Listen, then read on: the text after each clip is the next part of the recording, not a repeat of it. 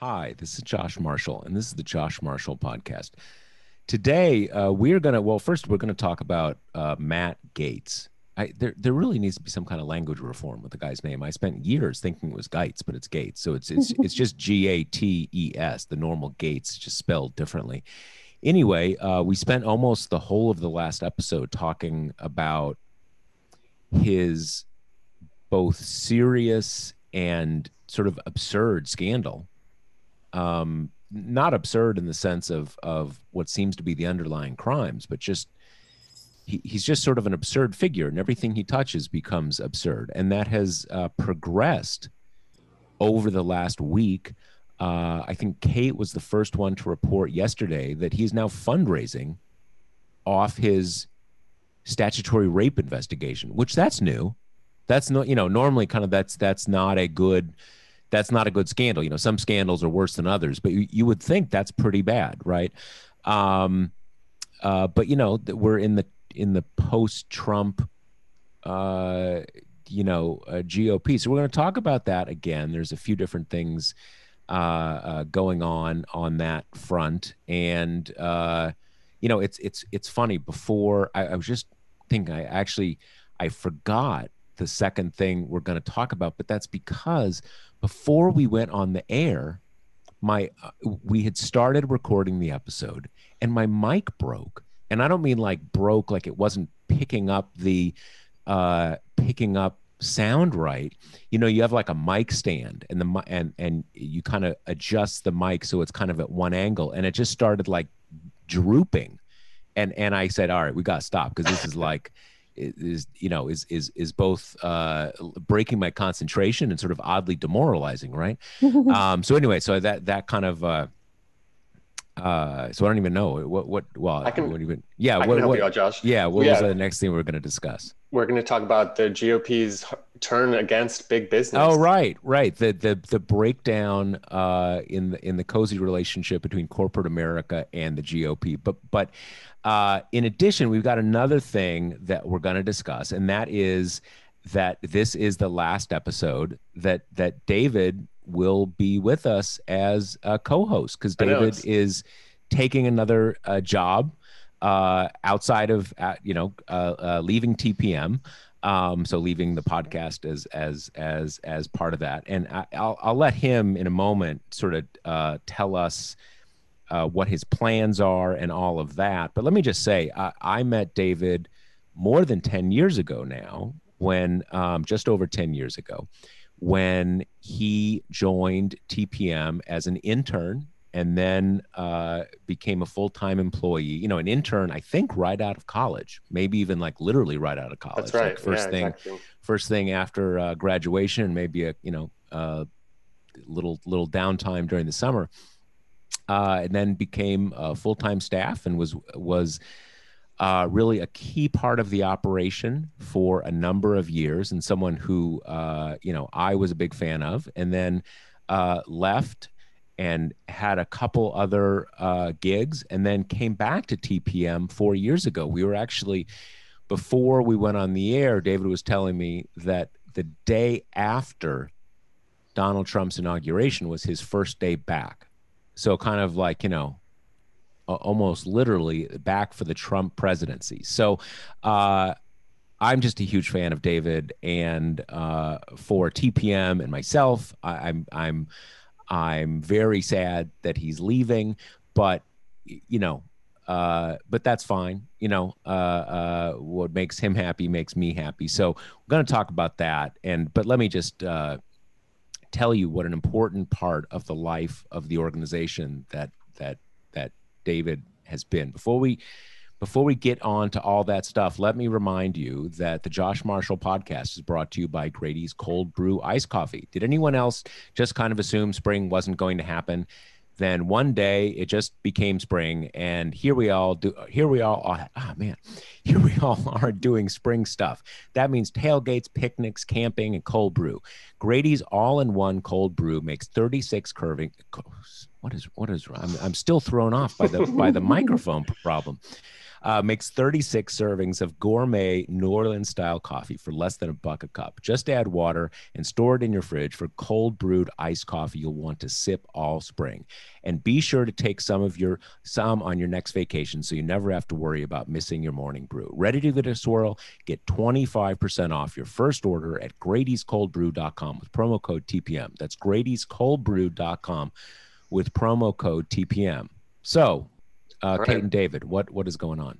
Well, Josh, thank you for those nice words, and thanks to our listeners for listening. I think this is our 167th episode, and that doesn't even necessarily count some of the one-offs we've done after the Like conventions, news events ones, and elections, and all that kind of stuff. So thank you for everything, Josh. I really appreciate it, and want to keep in touch and all that. And Kate, I feel like it was just yesterday, a couple of years ago, you came in for an interview at TPM, and I got to meet you then, and you've done great things, obviously, in your time at TPM, and will continue to do so too. So thanks to you guys, thanks to our listeners, and maybe I'll get to come back on as a guest someday if you guys will have me. Yeah. Sure. And let our listeners know where you're going so they can. Yes. I am joining the Independent, the UK newspaper, global news organization. I'll be a senior editor in the New York office, kind of helping to helm their US team and covering all the crazy stuff that is happening across the country here. So sort of similar to what the Guardian has done, where they have kind of a not just a bureau, but a separate US presence with some kind of life of its own. Exactly. Yeah, exactly. And trying to carve out more of a presence in the US market, similar, like you said, similar to what the Guardian is doing. So should be exciting. It's bittersweet to leave TPM, but like you said, kind of with Trump bookending kind of my start and finish in a way at TPM, it's not a bad time to try something new. So it's funny when I think about it, it makes sense for, I hadn't thought about it in these terms exactly, but you know what's funny, when years and years and years ago, when the Guardian was first thinking about doing the US news thing, I was kind of offered the job to kind of this was in an early iteration of TPM, so it was kind of to convert TPM into Guardian US or something like that. In any case, it makes sense since you have, Great Britain's obviously a fairly large country, but relatively small compared to the United States. And since you have the common language, it just makes sense to access the scale of that audience. Yeah, totally. So it should be exciting. And like I said, bittersweet for sure, but I know we'll keep in touch and see what the Christmas party, Josh. Hopefully we'll have one of those in the post-COVID world and all that. Who knows? So, yeah. Exactly. Anyways, on to the news. So Kate, Josh mentioned you had written yesterday about Matt Gaetz fundraising off of this scandal, which has taken on a whole life of its own, even since last week when we first started talking about it. This whole side drama about an extortion plot and Gaetz going to the FBI and his dad wearing a wire to try to, crack open this blackmail scheme against him is pretty much totally dissolved and fallen to the wayside. And now it's really focused on the investigation that he allegedly or potentially had sex with a 17-year-old girl. There's lots of other kind of Florida figures and things wrapped up into it. But what struck you about his fundraising message? How's he trying to play this to his supporters as kind of like, hey, give me money so while I'm under investigation for potential child sex trafficking? Yeah, it's kind of an extension of the PR strategy he's been using from the beginning, if you want to call it that, which I guess could most easily be described as keep yourself in the limelight no matter what, even if what you're saying is completely baffling and potentially incriminating. He went on Tucker right away. He's been very generous with his on-the-record quotes to various publications. His Twitter feed has been kind of, ablaze with retweets of supportive, right-wing figures. So in that way, the PR or the fundraising blast is kind of a natural extension of that. And it reads very Trumpian. It's not an investigation, it's a scandal. It's salacious details, not about a sex trafficking allegation of a child, but salacious details about his dating life. You know, it's just like trying to kind of take, especially the, you know, what is an allegation of sexual violence and turn it into, you know, they're just interested because I was a playboy. You know, they don't like that I was getting out there and like meeting women and had a lot of girlfriends. It is striking that I mean, you know, maybe it's not just because this is the totality of his strategy, but it is striking that even as this is happening, he can't help but basically saying, yeah, I was getting a lot. Yep. I was doing great, man. I was out on the scene and I like the ladies. And he's sort of like, okay, that's fine. You know, as long as everybody's a consenting adult, that's great. But I'm not sure that's helpful. Right. Right. I mean, exactly. Sort of, but he, like, he can't. And maybe, I mean, one could argue, well, this is part of the strategy. You're just kind of, you know, yeah, I'm a playboy and you're trying to criminalize my kind of louche lifestyle. But I get the sense it's not even strategic. He just, as long as he has the mic, he's going to tell you he's doing great, and that he can't help it. Yeah, I mean, that's kind of my thinking as well, which is why I'm a bit hesitant to call it a strategy, because I think it's just his instinct. Like, to him, if he's in the news, that's a good thing, no matter what he's in the news for. And that instinct seems to be surpassing any instinct of self-preservation or even just the very base, you know, desire to not go, for instance, on Tucker Carlson and bring up, you know, child prostitutes, which no one had said before, you know, potentially adding further criminality to his case. But yeah, so then this fundraising blast is just, you know, stand with me to fight back against the fake news. They're coming for me because they can't come for you. I'm standing in the way, which is just like, what is the logistical jump from one to another? Like, he's being smeared. So he contends, right, that he is being smeared with these baseless allegations in the New York Times. I don't understand the leap from that to, and that's why I need you to donate to my campaign. Like, there's no real clear linkage between that. If he was at least saying something like, I need you to help fund my defamation lawsuit, at least there's a logical link. Or fund my defense. Right. Right. Although the one thing that came out in this that I didn't quite, I mean, I knew that Gaetz had basically gotten his seat because of his dad. His dad was in Florida politician, was a bigwig in the Florida state legislature. I think for a while they both served in the Florida state legislature at the same time. So I knew that his dad was a big deal. I didn't realize that he's extremely wealthy, like hundreds of millions of dollars wealthy. Because I guess he founded a nonprofit. Do I have this right, Kate? Founded a nonprofit hospice, a kind of franchise, that's right. A number of, a system, and then converted it to for-profit. Right. Now, I don't know how that happens exactly. Generally speaking, these are supposed to be it's supposed to be a one-way thing, right? Because you build it up as a nonprofit and then say, and now it's mine, right? So again, who knows? In any case, he doesn't need money. He can fund anything. So clearly that is not really available to him. But it's a good point. How is this relevant to his next campaign? It's just a way to, I guess it's just a way to show support, right? Or like to speak with your wallet kind of thing. I don't know. It's a way for Gaetz to fundraise. I mean, just more money exactly. to pass around and stuff like that. Right. And go ahead.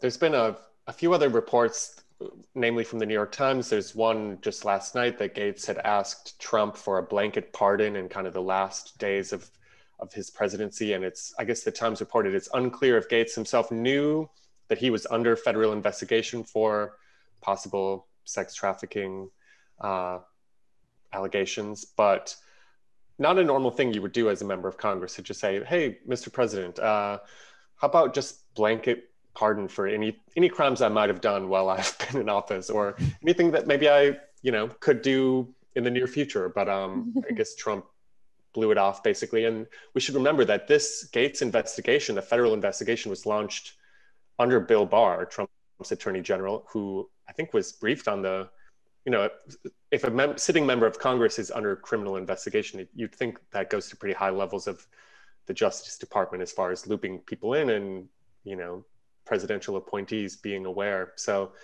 we don't know if Gaetz knew that he was under investigation when he asked for the blanket pardon, but certainly senior Trump administration officials knew what was going on. Hey, do we have any hints about when he learned he was under investigation? Well, there was the reporting that it was like mid-March. The text came through to his dad asking that he, saying he could make his problems go away. And right. Then, but that seems, I think Gaetz told Tucker that was sort of like when he first heard about it, right? That the texts to his dad was kind of what tipped him off, maybe. First, that he knew that there was an investigation? That's what that seems implausible. Right. We also can look at, obviously this doesn't mean he knew he was under investigation, but if you look at the Greenberg stuff. Right. And remind our listeners who. Right. So Joel Greenberg was the tax collector in Florida who was good friends with Gaetz. The friendship spans the time that Greenberg has now been arrested and indicted on charges of alleged trafficking of a child as well. And Greenberg was arrested in June 2020. So again, we don't know for sure that Gaetz knew he was also under investigation, but the pieces are coming together that we see they were doing a lot of this stuff together. So you have to think he had an inkling that if Greenberg was going down, he might be next. Well, and that's, I mean, as I understand this, so we at least, allegedly, I mean, even if you set aside, was there a 17-year-old? Did Gaetz know she was 17 years old as opposed to 18, which, you probably shouldn't be sleeping with an 18-year-old either, but obviously is legally very significant. Clearly they were,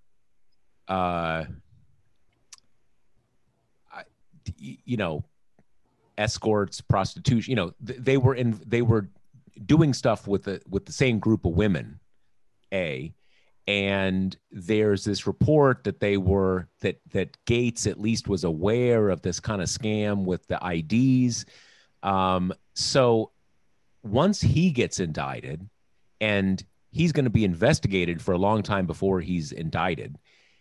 If I'm Gaetz, I'm thinking, ooh, that's getting a little close because I know we had a sex trafficking ring, right? So and the other thing that my recollection is that Barr being notified and that other guy getting arrested both happened like in June 2020. So it really seems highly implausible to me that he didn't know he was in some kind of trouble. Way back into 2020. But obviously we don't know that, I guess. Yeah. Well, and to be fair, on the pardon front, Gaetz wasn't really doing anything that Trump wasn't talking about doing. I mean, we had all those reports of Trump kind of testing the waters of his advisors of, can I preemptively pardon myself and my family? And, that was like a hot idea on the Republican side for a while. Not that really gives us an indication on Gaetz one way or another, but it does at least kind of bolster his ask. I feel like there were also reports about would he give certain people just, kind of plenary pardons, anything and everything. We're not even going to get into what you did. It's a clean slate. So and obviously he decided not to do that. And that is not in itself unprecedented, because that's actually what Gerald Ford did with Richard Nixon. Now, I don't remember the exact wording of that pardon, whether it was anything he did during his presidency, Nixon, or anything tied to the Watergate scandal. Sort of same difference, but that was the point. It was like everything, anything come up with, it's done. But it is funny when you think about just the weirdness of the Trump world, when like you're asking for a pardon, but you're not even willing to say what you really want it for. Like, we don't have to get into that. Let's just say you give me a pardon, and we're not going to get into what I did. It's too much. It's too much. More than you can handle, Trump. We know Trump is not a big details guy either, right? So, yeah. Well, the interesting question to me is, did Trump know? Right. Because it kind of goes both ways. I mean, normally the AG should just say, all right, I got that. I'm not telling the president about it. That's that puts everybody in an awkward position, right? It's a legal thing, whatever. But, and I don't know exactly, I don't remember exactly what DOJ policy is on this, but in some cases, you may want to say, the attorney general may want to say to the president, hey, that guy's under investigation. You should keep your distance from him. As a, kind of the equivalent of that we learned from the Russia probe, a defensive briefing to kind of say, hey, that person's a spy. You need to cut off contact. Something similar to that. So I don't know exactly what even would have been the correct thing, but obviously Bill Barr wasn't restrained by anything like that. So you could imagine him either doing it in a corrupt way or actually doing it in a way that was not at least intentionally corrupt, to just say, this guy's bad news. You got to stay away from him. I mean, given what we know, this has always been one of the most interesting things to me about Trump. Trump made it his business with people like Michael Cohen and other people, kind of like to know everybody's vulnerability, know everything that's going on, because those chits are power. And there's that great, I think this was, I can't remember where it came up, but there's that great anecdote about Michael Cohen, that he's, kind of building a relationship with the Falwells as part of working for Trump. And he sees Giancarlo one day. And he's like, who's that guy? Right. Like, he smells it a mile away, right? He's got it, because that's what he does. And I don't think Cohen's the only guy who plays that role for Trump. Extortion and secrets, that is the sort of the currency of power in Trump world. So I would be surprised if Trump didn't know what was up. Trump put out a pretty half-hearted statement today. It was like 2 sentences, which is pretty short for Trump in these post-presidency email statements that are basically just like Twitter rants in email form. But something like, Matt Gaetz never asked me for a pardon. It should be remembered that he has denied the claims against him, or something like that. It was a pretty low energy, it didn't go for any of the fake news or Biden Justice Department or witch hunt. It was just kind of like innocent until proven guilty. Right. That's what the Constitution says, Which is kind of funny because, the Gaetz campaign, or the Gaetz office, dispatched this former aide to give a press briefing last week. That was after our pod, right? Yeah. And, it was, this guy had been approached by FBI agents who he said that they'd been contacted by media saying that this former staffer had knowledge of illegal activities carried out by Gaetz, and that's why he left Gaetz's office. So this guy was there to, say that's not true. Those allegations are baseless. Thus, I also believe the allegations against Gaetz are baseless. And then the first reporter who gets a question is like, what evidence do you have that Gaetz is innocent? And he's like, oh, I'm not here to offer evidence. And it was just so funny because the whole thing, you would think upon seeing the press release that this is going to be akin to a character defense. They're putting this guy out here to be like, I worked with Matt Gaetz for 4 years. He would never do such a thing. And it was just so totally absent from that. Like, he did not say, one word in support of Gaetz until almost the end of the event, when kind of prompted by a reporter, he did, he gave him such accolades as he's a quote strong congressman, he, powerhouse in DC, gets things done for Floridians. But the whole thing was just, weird soup to nuts. Weird, first of all, that this kind of media invite went out on official Gaetz's congressional office letterhead for this guy who does not work for Gaetz's office anymore. Weird that he seemed to give this press briefing in front of his house. Weird that the way it read to me was this guy was up there to be like, I didn't do anything, I'm not part of this. And then a reporter was like, and Gaetz isn't either, right? And then he was like, oh, right. Not him either. Thank you very much for coming today. Well, the other thing that struck me about that is that the FBI gets a tip. They follow up on the tip. Hey, we heard you know something. Do you know something? And the guy says, no, I don't know anything. Okay. Maybe the investigators would think he's lying or not, but there's nothing weird about that. And his main, as I understood it, his main, kind of argument on behalf of Gaetz was like, oh yeah, FBI trying to find someone that's not there. So basically he said, the fact that they asked me about something that wasn't true just told me that Gaetz is totally innocent. Well, right. Even though that's a non sequitur. That makes no sense at all, right? And maybe you're lying, but if you're not lying, it still does. It's just a total non sequitur. The thing that's still the overriding thing to me about this whole story is that he is acting as though he will stand or fall in this case based on winning news cycles, winning the morning, right?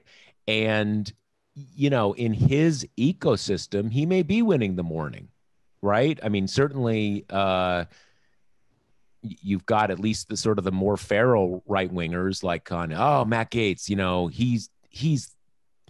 he's taken the hit for us. I don't know, because maybe the us is other people who ran sex rings. I have no idea, but it's fundamentally that is not true. It could be true, and it was true for some people under Trump, because Trump had that unique ability to short circuit the entire criminal justice system and just issue a pardon. And maybe playing to the media didn't do something, but playing to Trump clearly did. Think about that guy from upstate New York who had this sort of insider trading thing, had to resign, went to jail. I guess what was he in for, less than a year, and he's pardoned and he's good to go. So it made sense, for him to remain friendly. But it's not even a matter of Biden's in power, so he's not going to get any mercy. It's just not how the federal criminal justice system works. These things get started, and even sometimes in bad ways, once there's an investigation, they're really going to run it to ground.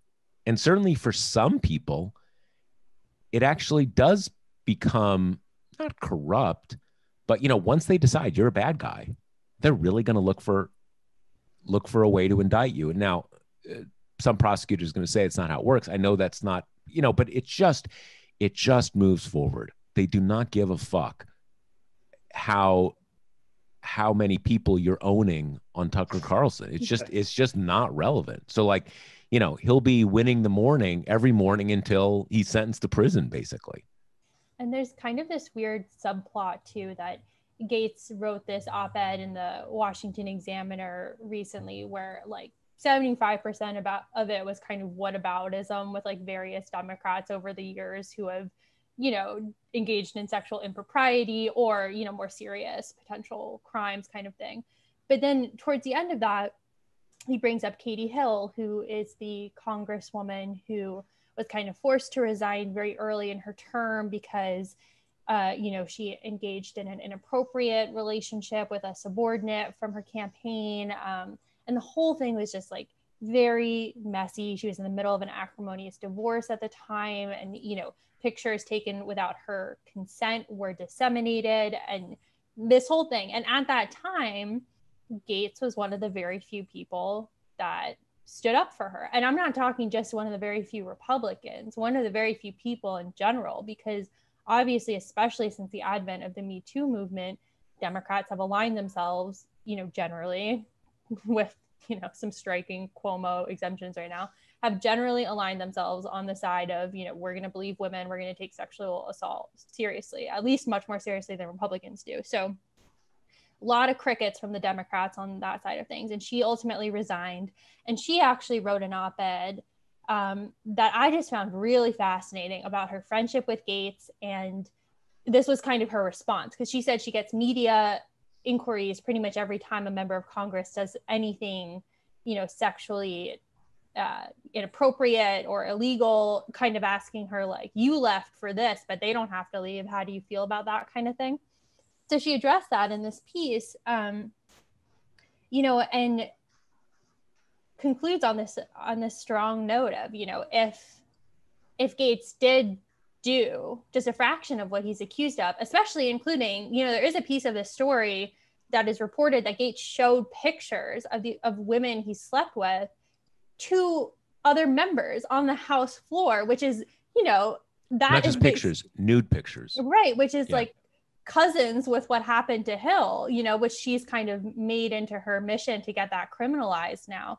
But, so she said he should absolutely resign if he did these things, and some of what he did, seems to be criminal, et cetera, et cetera. But I just thought that kind of twist in the story was so gross of Gaetz, I guess, because, he at the time took this kind of stand that was unpopular in his party, right? And I mean, think of it what you will, but what Hill did was definitely inappropriate, but it was not illegal, So he kind of came out in solidarity with her. And then in his like op-ed to defend himself is like, just kind of so crass about that. It was like, I was on her side. It was nobody's business. It's nobody's business when I do it. And again, you're like, this is not about your dating life. This is not about you're too much of a playboy. This is because you're under investigation for potentially, coercing an underage girl to have sex with you. And, the trafficking connotes that it was across state lines, which invokes the federal age of consent, which is 18. But, I hate this twist to make it into like, oh, it's dating, it's sex. No, it's not. It's violence. That's what's at the core of this. Sexual violence isn't sex, it's violence, and that attempt to twist it to make it into like the liberal media just cares about my salacious sex life is just so gross, especially because right now, like, we have no idea of like the state of the girl involved in this case. There are tons of implications and kind of gross, guess at work about like what kind of girl she might be. Who cares? She's 17, my little sister's 18. And I find this whole thing just horrific. And to have him turn it into kind of like, this is what I get for being a playboy is like, no, this is what you get for preying on children, allegedly, is what's at the center of this investigation.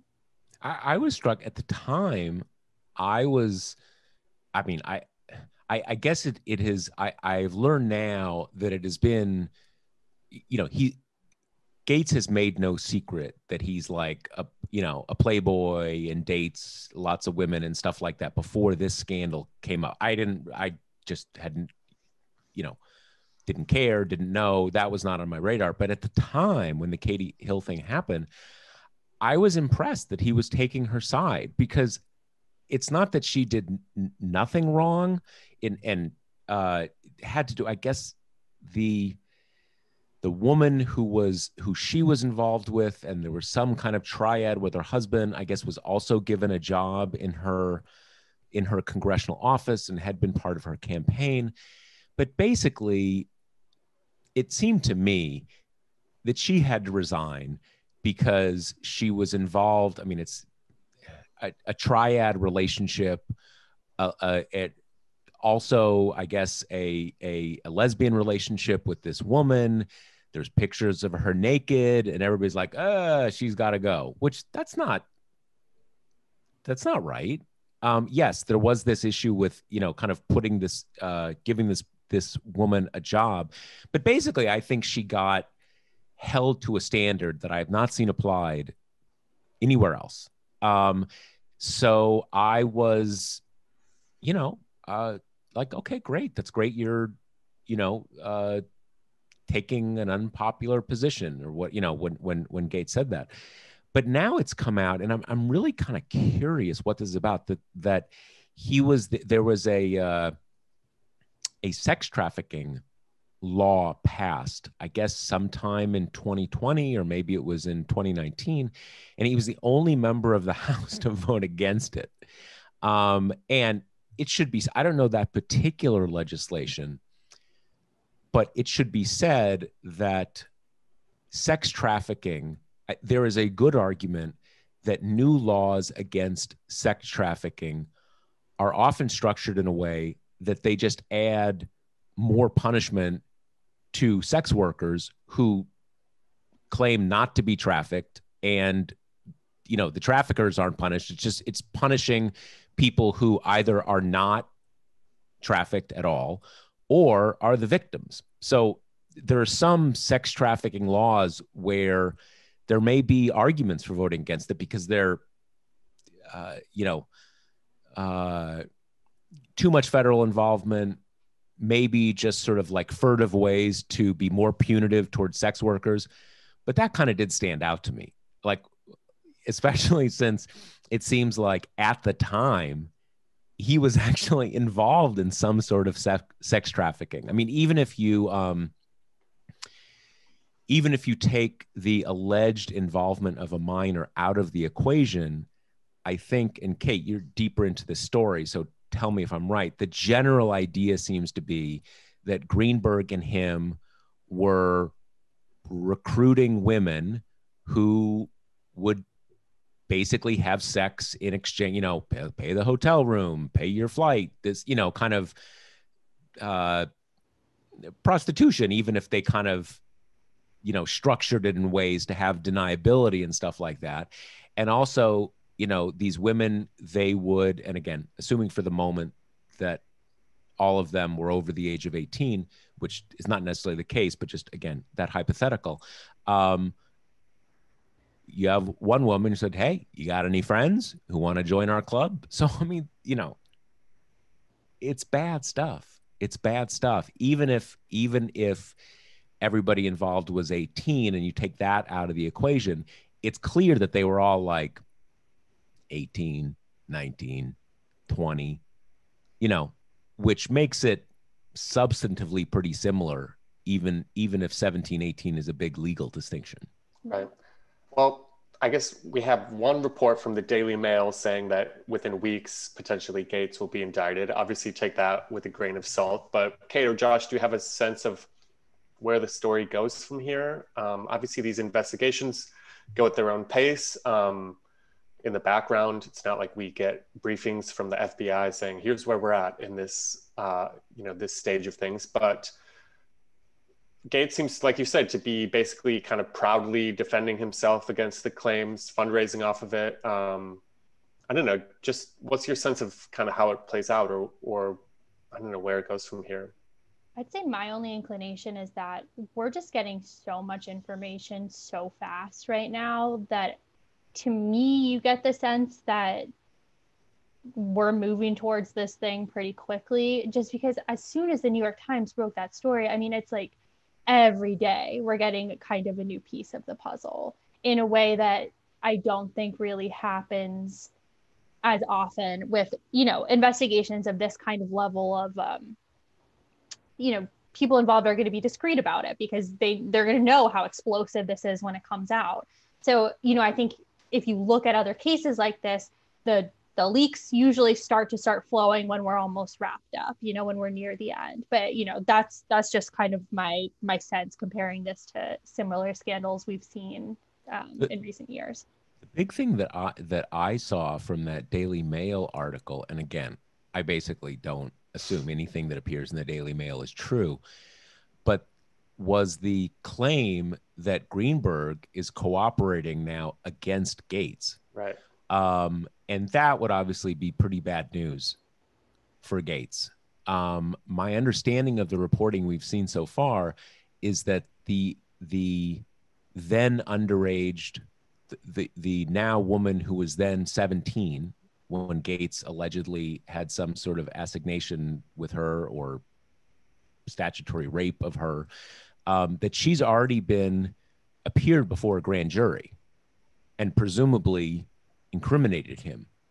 So I assume in the way these things work, someone in Gaetz's position often has the defense of like, hey, I didn't know she was that old, and you get to an intent issue, and that's maybe a defense. But if Greenberg is willing to testify against him, that's pretty bad. And my understanding is that, I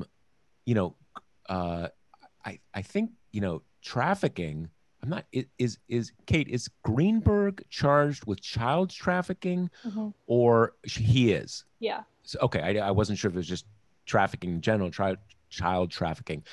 I think I saw that is a minimum 10-year federal sentence. Minimum. Really stiff penalties. Yeah. And then the other stuff with the public corruption stuff is also, so I mean, that guy's looking at like life-changing sentences. And it sounds at least that he did more bad stuff than Gaetz, because whatever they were involved with on the sexual front, he also had all sorts of just kind of money corruption stuff. But if you're him, you're going to do anything you can to get, to at least get down to a sentence that you can come back from, right? So yeah, I don't,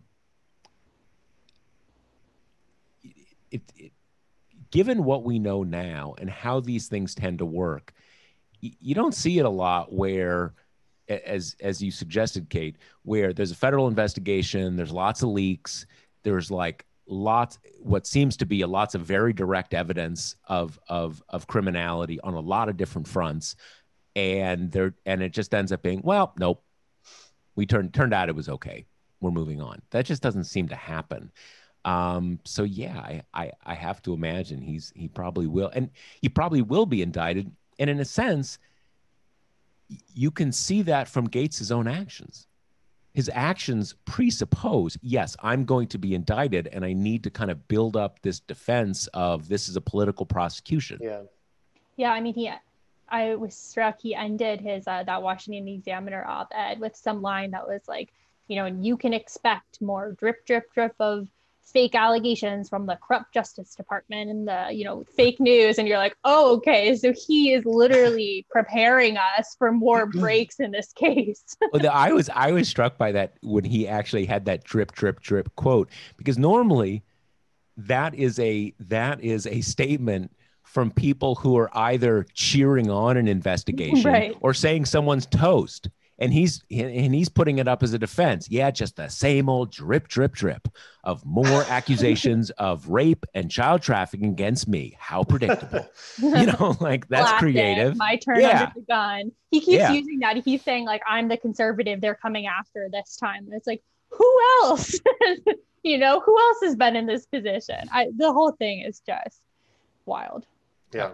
Well, we only have just a couple of minutes left, but maybe we can talk briefly about the GOP's turn against big business. And it just was striking to think about, this week, we've seen a number of companies, I guess last week into this week, the CEO of Delta speaking out against the Georgia restrictive voting law. We have Coca-Cola doing the same.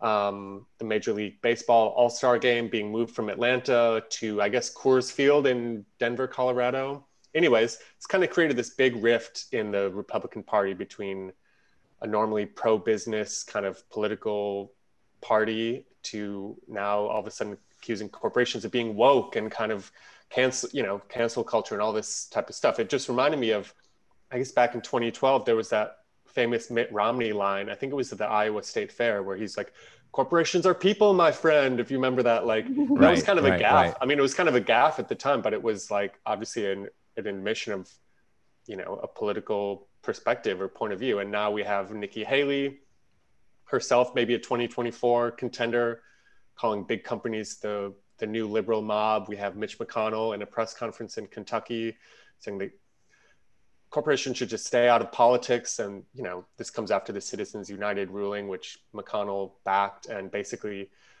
the Supreme Court said that corporations do have basically full-throated First Amendment rights, that it's totally fine for them to be involved in politics and kind of with unfettered access. So anyways, I don't know, Josh, I'm just curious, what do you make of all this? Like, are you surprised that this has kind of gone in this direction, or is it just the natural, I don't know, conclusion of kind of like Republicans trying to, I don't know, cry victimhood or something after, like, you know, getting some criticism? Yeah, I mean, I don't think the Citizens United stuff or the sort of the shift towards the, you know, political empowerment of corporations over the last 10 or 20 years figures into it much, because there's nothing we're talking about here that corporations couldn't have done any time in the last 150 years. I mean, that, you know, they can make announcements. They can you know, pull their business out of certain places and stuff like that.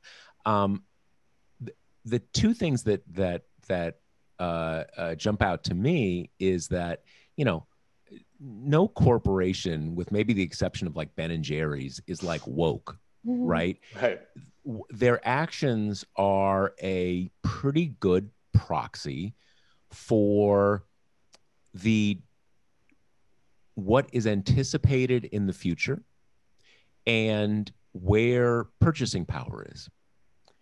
You know, it sort of speaks for itself. And I don't even think, you know, I saw someone saying today that Coke, which is based in Atlanta, has a pretty long history of being forward-looking on civil rights issues, you know, going back a number of decades in Atlanta. And that may be the case.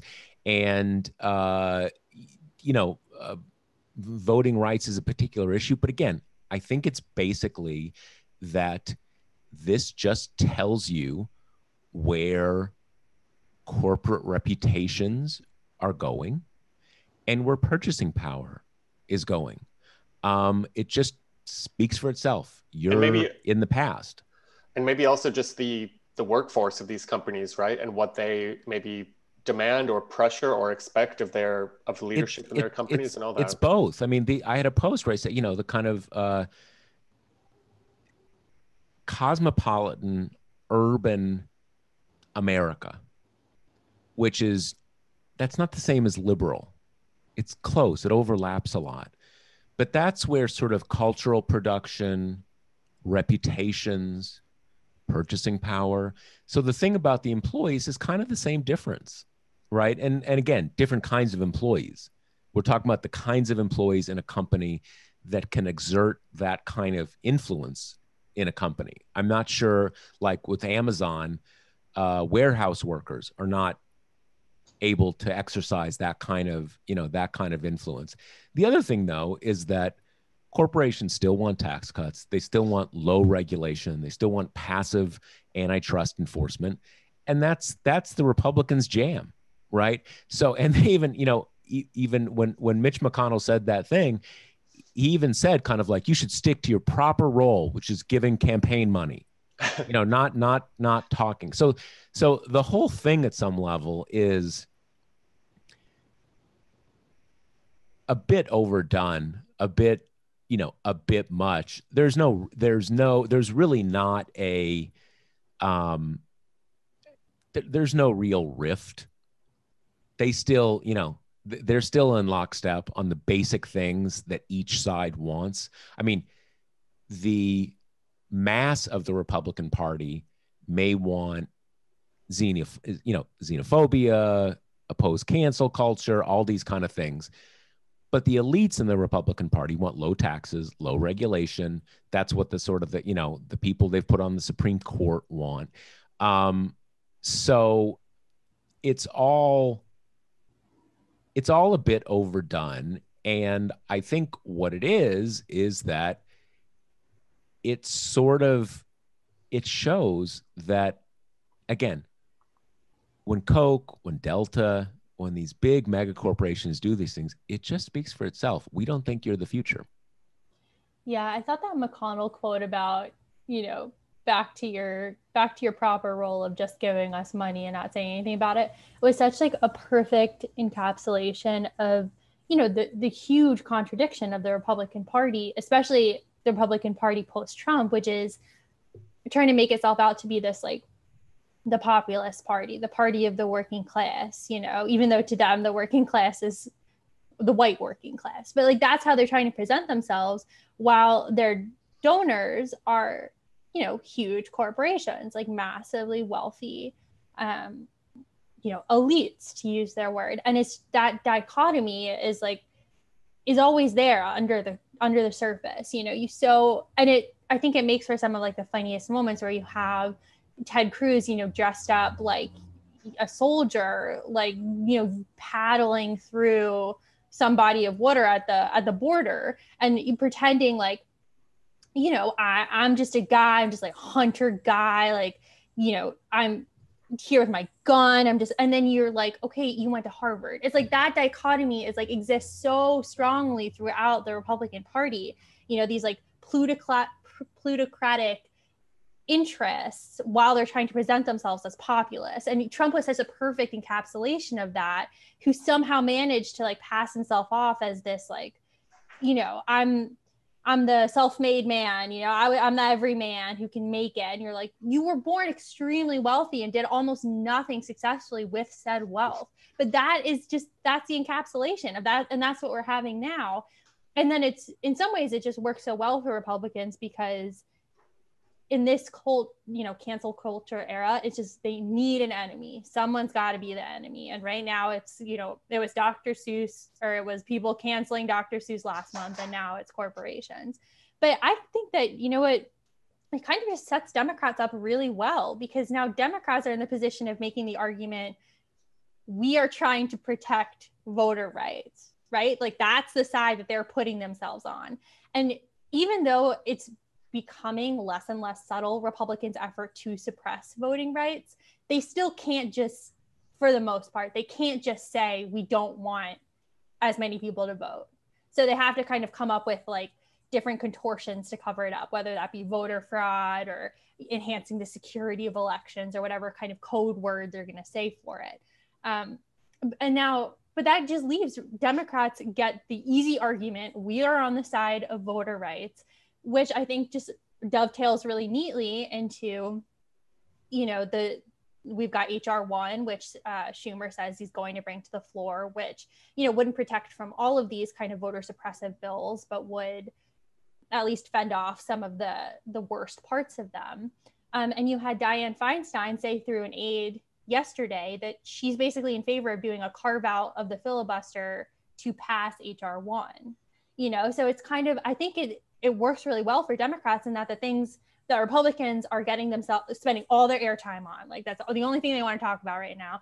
Democrats can say, okay, well, you're like throwing this fit, we're going to be on the side of voter rights, and here's our voting rights package, which obviously Republicans are going to filibuster.